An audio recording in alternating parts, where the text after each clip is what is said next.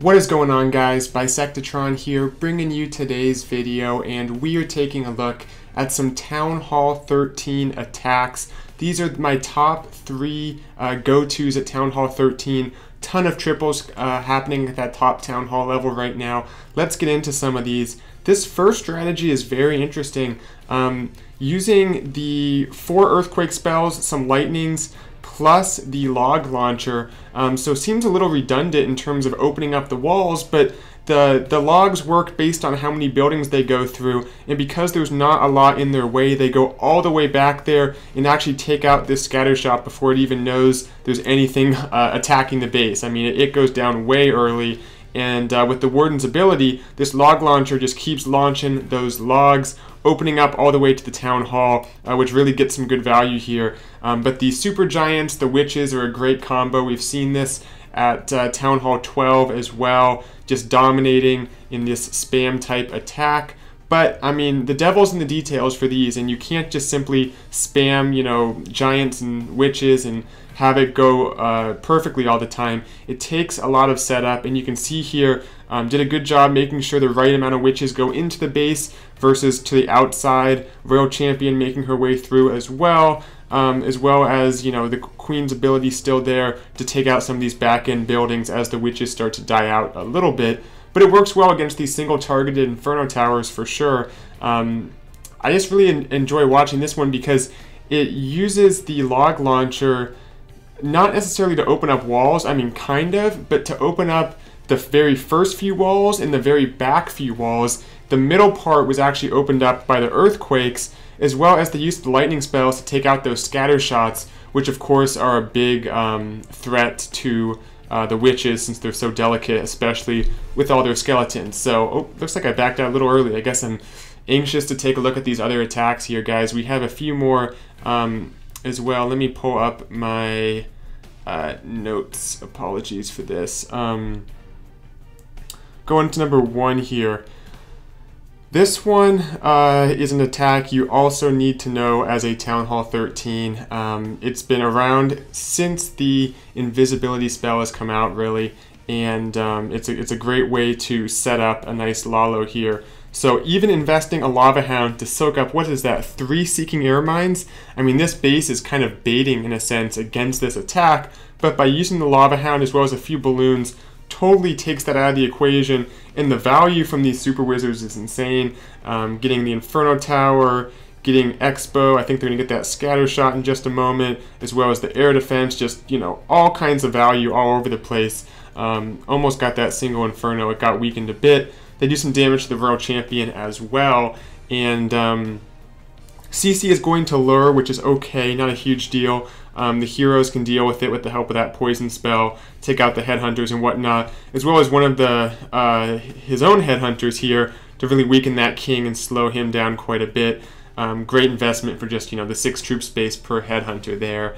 But one thing that makes this so powerful versus attacks in the past is these Super Wizards get more value. They're able to deal with the CC troops often, not on this attack, but often on other attacks. They take out the CC troops too, and they can also do a better job getting defensive heroes down. They're just a little more reliable than maybe like the Electro Dragon that was used in the past for certain Lalo attacks.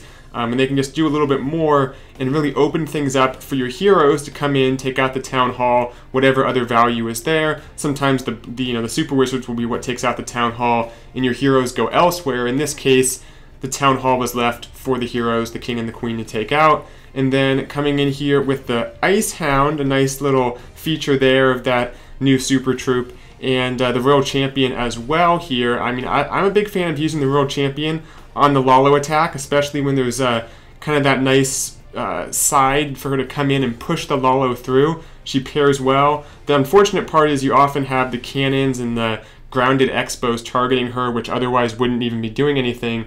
But, you know, it can still be worth it if she can get a lot of value, which in this case she definitely does. So, very nice attack. Ton of troops still left up. Still has the Royal Champion. A free spell to spare, and we will fast forward. Take a look at one more of my go-tos. This next one I don't think is too hard to predict if you've, you know, been a Town Hall 13 or a Town Hall 13 follower anytime in the last, you know, 2 years. maybe 3 years. Who knows? This way time goes by is crazy. But am I at the right base here? I think so. This is the hybrid. I mean, don't need to give it much of an introduction, guys. But one thing I really like is the use of, I don't know what you call that, there's probably a term for it, but that super wall breaker coming in and opening up the gap wider than it already is. And it does make a difference. I mean, there's a reason a lot of good base builders will keep that little gap, as you can see in this compartment, keep that gap right at the corner of the compartment. It makes it difficult for super wall breakers or wall breakers in general to open the compartment up, but it's also not clear that the queen is going to walk in to the compartment. And you can also set it up so the king won't walk in. There's lots of uses for it, but when you open up the walls immediately around that, if the gap's a little bigger, it makes it easier for the queen to go in oftentimes. So good job there, and I guess maybe a little bit of a leap of faith that the queen wasn't going to hop into this compartment, but sometimes you have to kind of hedge your bets a little bit, and in this case she does actually walk up towards the town hall, as I believe was intended. But here comes another super wall breaker, just in case you didn't, to just open up that entire cross right there, getting some more value. And a third super wall breaker, this one I really liked. It gets very, very far into the base and opens up all the way to that multi-inferno. So base is wide open for the queen. Takes a bit of time to do that queen charge, but fortunately the next part's going to be super quick. King down, siege barracks down. If you can put both the king and the siege barracks down on one side, that's a great funnel for your hybrid. Here's the thing though, take a close look at this attack. Sometimes the hybrid pathing is a bit too wide. This is the case here. It still worked, but it's a little wider than we would like. And you can see right at the top there, as things move through, only a couple miners, a few hogs go to the top, and that wizard tower actually never goes down. So that's what's going to happen to your hybrid if your pathing is too wide. There's going to be a few buildings that just can't quite get down, and they get left up by the hybrid. It was pretty close here. Fortunately, the wizard tower doesn't do a whole lot of damage to individual troops, so it was pretty close, but this is what happens. Then your miners start to backtrack like they do here. Not always a good situation. In this case, it works out okay. There's enough to keep going through the base. The royal champion still has the king, as well as the P.E.K.K.A. and all those wizards, as well as the queen. She lost like all her healers somehow. Didn't see that. But she is still alive, and there's plenty of troops left up. So just be careful. Once you start getting into like 4 building wide pathing for your hybrid, or even 5 buildings, it gets a little sketchy in terms of, are your troops going to be able to take out that entire width of the base as they move through? Not always the case. So one bonus attack to take a look at here.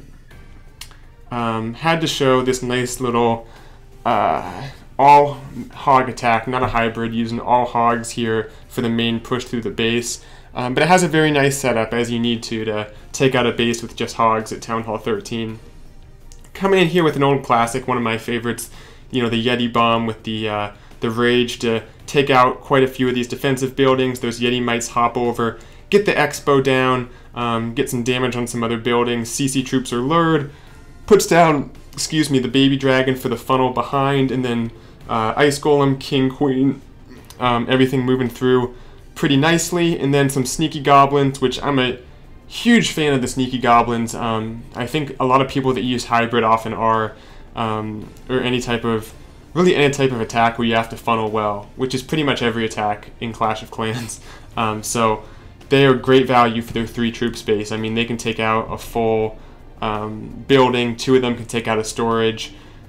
That is, oftentimes very important to get like deep into the base. So if you're a base builder, sometimes it's best to use the non-storage or collector gold mine buildings in these critical spots, because people can use super goblins if they are one of those storage, loot type buildings. So the queen comes in, takes out the town hall, gets some good value just from that, the use of the battle blimp, as well as the king and queen. Gets a solid quarter of the base taken out on the bottom right there, those 2 compartments, and then just comes in heavy with the hogs here. A few giants making an appearance, I think, just doing some tanking. And scatter shots are always tough here, so it's good these hogs converge on it quickly. It goes down before it does too much damage. and then it's just to the very back end, which fortunately doesn't have a ton of damage besides that Tesla farm, but the Royal Champion is great at dealing with Tesla farms because of how quickly she can throw her spears. She has a bit of range, and also her ability will just, slice through a Tesla farm. So the Hogs are going to help out as well. Gets the job done here with a couple to spare, and some Headhunters, still in the mix, doing some cleanup. I think they were used to take out those defensive heroes once upon a time in this attack. So that'll do it for this video, guys. Hope you enjoyed. Be sure to hit that creator code in the your game settings to help me out. I know it's a little bit monotonous to do it every week, but I really appreciate it. And beyond that, stay tuned for some more content. Thanks for watching, guys, and I'll see you in the next video. Thanks for watching this video. If you enjoy my content, consider supporting the channel by entering my creator boost code, BISECT, in the settings tab of your game, and keep in mind it occasionally resets and must be re-entered. Click or tap for another video and be sure to subscribe. See you all next time. Bisectatron out.